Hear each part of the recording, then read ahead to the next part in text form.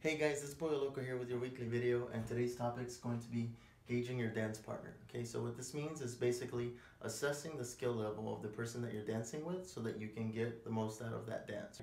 This means that you'll have more fun and the dance will be a lot safer. So how do you gauge your dance partner? Well, the first way that you would gauge someone is going to be through observation. You can look at somebody on the dance floor and tell if it looks like they're gliding on ice, if they're very smooth and effortless, or if they're struggling, they're falling over, and they happen to be off time throughout the whole dance.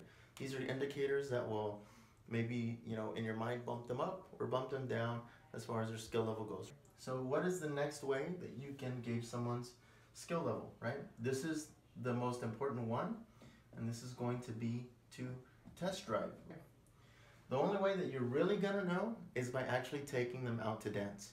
This person that you observed could be dancing with someone that's so good that they're carrying that person and making them look amazing. And if you go and try to dance with that person and execute, all these, crazy stylings, these crazy patterns, then you're gonna be in for a surprise. Someone could get hurt because you're trying to make someone do something that they're not capable of doing yet, right?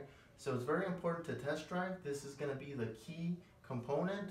And because of that, I'm going to cross this out. Not saying that you can't do this, but this is simply an approximation. This is not how you can get a very accurate read. This is how you do it. Now, how do you test drive when you're dancing with someone?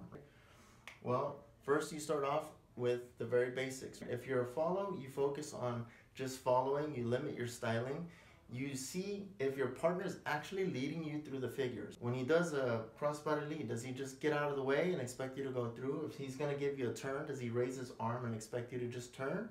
Or is he physically making you move and turn? If he's doing those things, then you know that you're gonna have some sort of support and frame and connection that you can rely on to maybe experiment and do some styling without taking yourself off balance because someone's holding you. At the same time, if you're the lead, you can start off with whatever the basics are for whatever dance. Whether it's bachata or salsa, if you're doing a basic, a left turn, a right turn, if you're doing waltz, a box step, if you're doing West Coast swing, a sugar push, right? Whatever the basic is for the dance that you are dancing, you start off for the first few 8 counts just doing basics until you feel like you hit a wall and you've determined, okay, here's my limitations. These are the things that they struggle with, so I'm gonna stop right there. So, again, once you determine where their level's at, you dance at their level. That's gonna be the next thing. If someone's a more seasoned dancer than you, how do you dance up to their level? Well, you can't. So, not to discourage anyone, this is actually a good thing, okay? What this means is that you don't have to hold back. This person can carry their own weight, or they'll be able to carry their weight better than you can, right? Which means that you're able to experiment a little bit more. If you are a lead and you go to do a turn that you've always done, and this person is more seasoned, so they feel much lighter, what was one turn, it's gonna feel very easy to do maybe 2 or 3 turns because this person is very stable, and sometimes they're so light that if you give them just for what you think is 1, for them it's enough to make them do 2 turns, right? So you can definitely experience. Obviously, if you feel unsafe trying to experiment, then don't do it. You want to obviously experiment within reason, but dancing up is going to help you expand your repertoire. You're going to be doing things that you didn't think you could do by experimenting, so thus the quantity of your repertoire will go up. So this is very important to know here. Now, what happens when you dance down? Well, now you're limiting yourself to whatever your partner is capable of doing. So that means that there's going to be a lot of repetition. When you do a lot of repetitions in anything, what does that do? That gives you a higher sense of mastery, right? Because you've done it so many times. The key to mastering anything is doing it over and over and over and over and over. So when you repeat, what are you doing? You are improving the quality of your repertoire.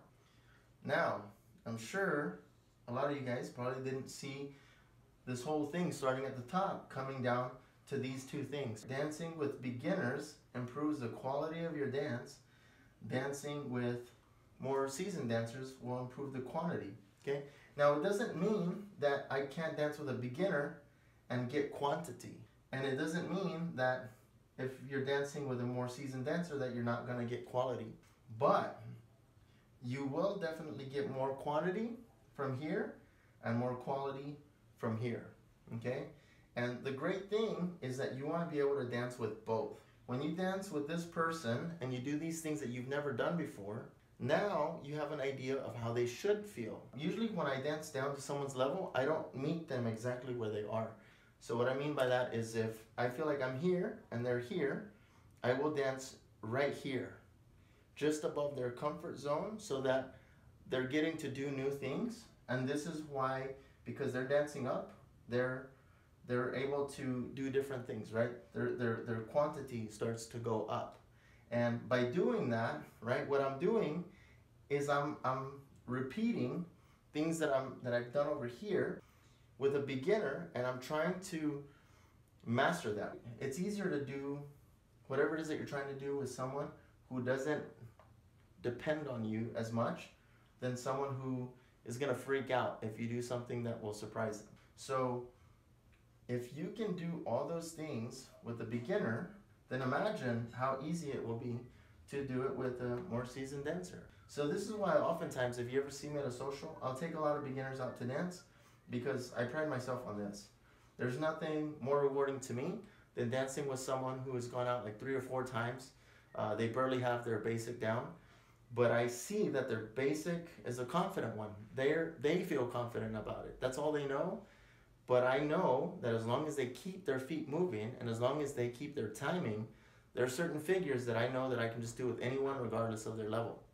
And some of them are, more intermediate, borderline advanced, right? And obviously it's not, I can't unload everything, but it's nice to be able to dance with someone who's not as seasoned, make them look good, and understand that I really, really mastered the things that I did in that dance, because not everybody else would be able to do that.